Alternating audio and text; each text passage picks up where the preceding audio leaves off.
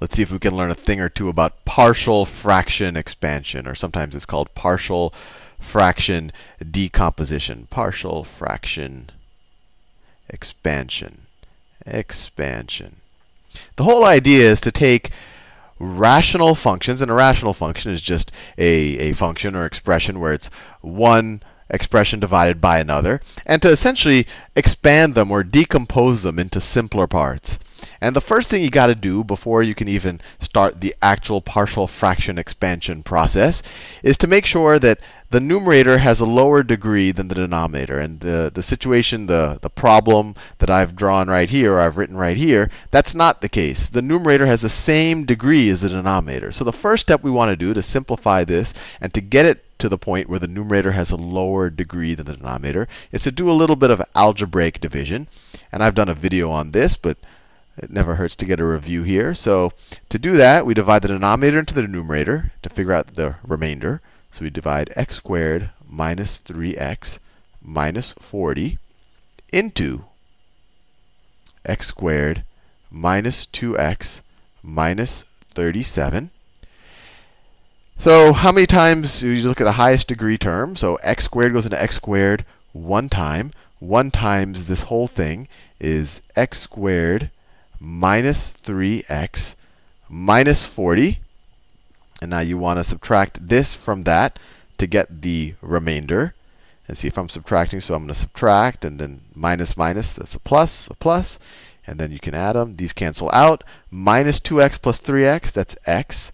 Minus 37 plus 40, that's plus 3.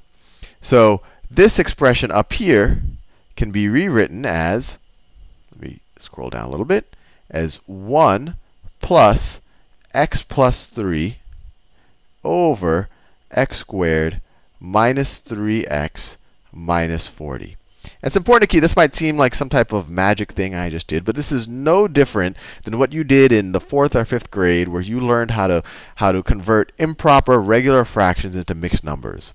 If I had, let me just do a little side example here. If I had 13 over 2, and I want to turn it into a mixed number, what you do, you probably do this in your head now, but what you did is you divide the denominator into the numerator, just like we did over here. 2 goes into 13. You say 2 goes into 13 6 times. 6 times 2 is 12. You subtract that from that, you get a remainder of 1. 2 doesn't go into 1, so that's just the remainder.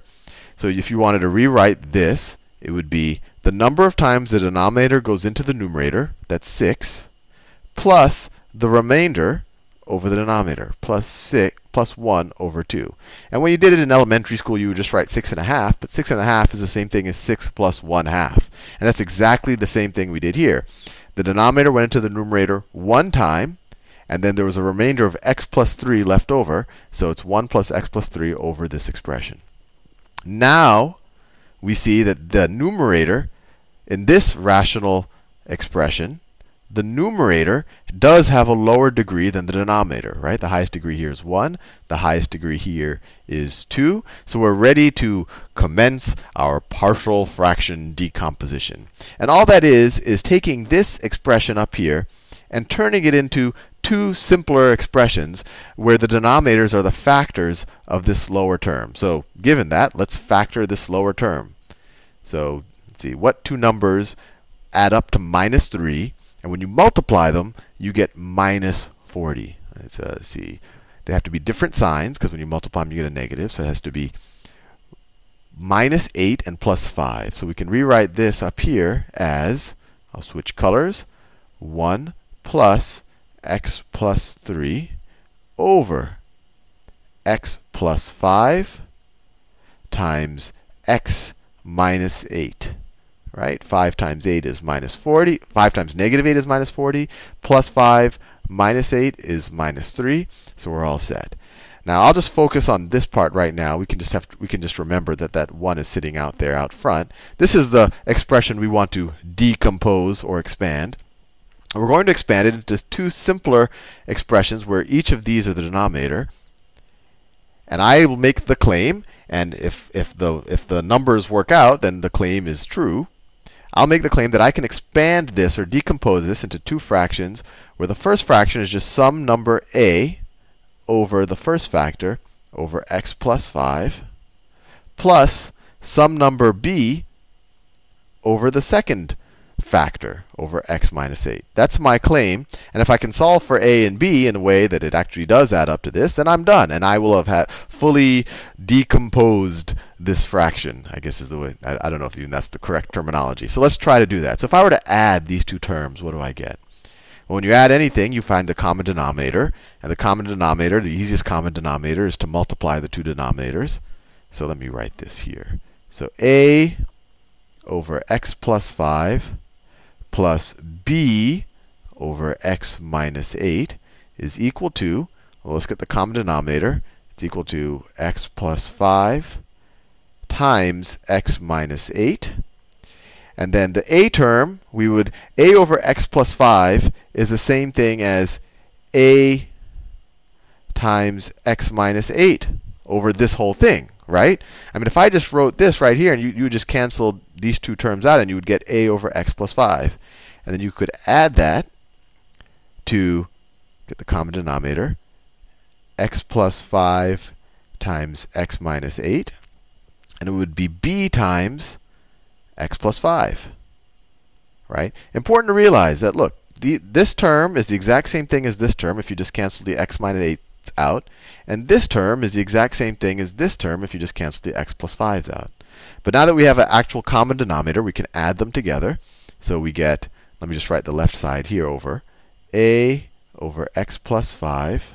Oh, sorry. I want to write this over here. I want to write x plus 3 over x plus 5 times x minus 8 is equal to the sum of these two things on top, a times x minus 8 plus b times x plus 5. All of that over their common denominator, x plus 5 times x minus 8. So the denominators are the same. So we know that this, when you add this together, you have to get this. So if we want to solve for a and b, let's just set that equality. We can ignore the denominators.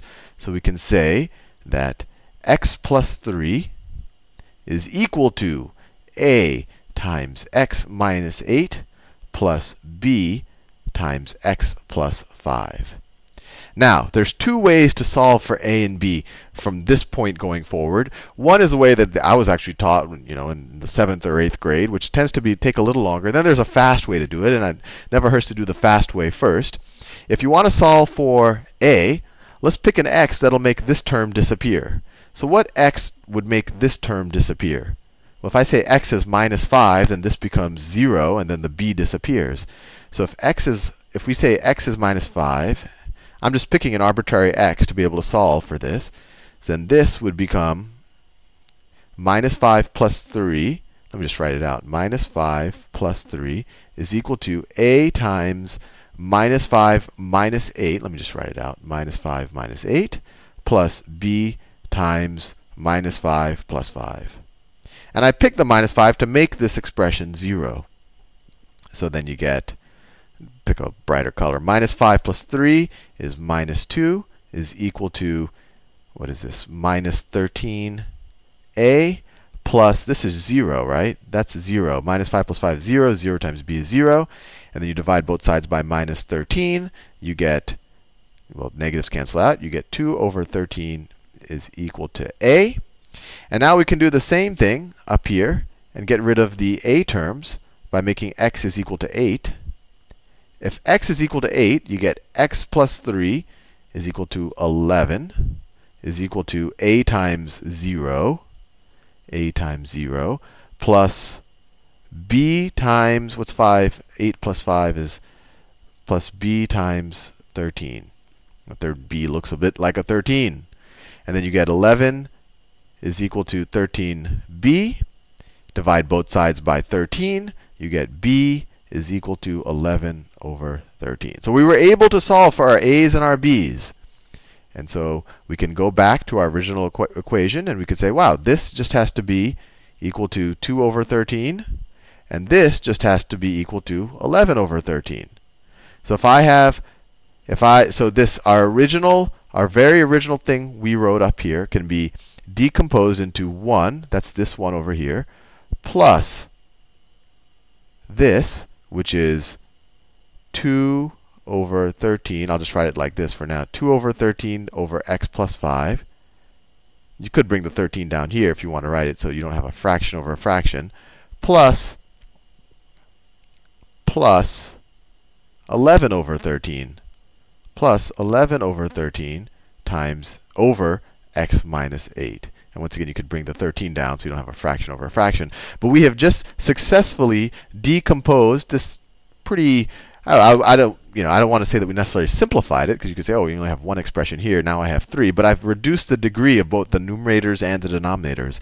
And you might say, well, Sal, why would I ever have to do this? And you're right. In algebra, you probably won't. But this is actually a really useful technique later on when you get to calculus and actually differential equations. Because a lot of times it's much easier, and I'll throw out a word here that you don't understand, to take the integral or the antiderivative of something like this than something like this. And later when you do inverse Laplace transforms and differential equations, it's much easier to take an inverse Laplace transform of something like this than something like that. So anyway, hopefully I've given you another toolkit in your, or another tool in your toolkit, and I'll probably do a couple of more videos because we haven't exhausted all of the examples that we could show for partial fraction decomposition.